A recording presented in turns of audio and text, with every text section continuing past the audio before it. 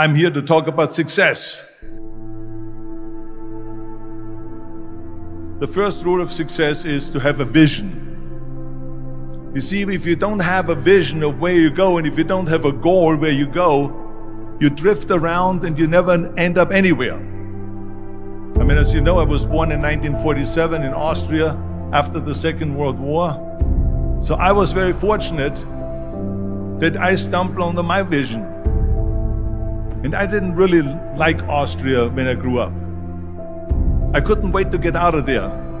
I couldn't see myself becoming a farmer or a worker in a factory or anything like that.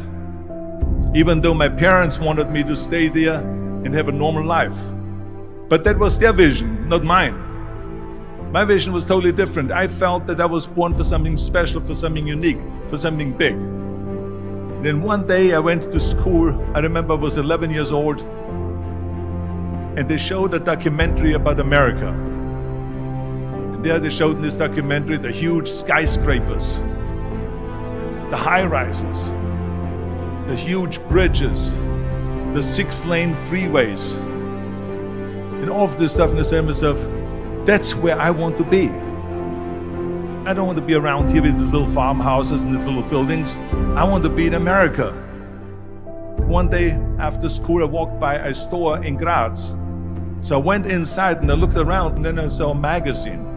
I saw a bodybuilding magazine that had Reg Park on the cover. Reg Park was then a 3-time Mr. Universe. And I saw him on the big screen as Hercules. I read that and I said to myself, wow, this is the blueprint for my life.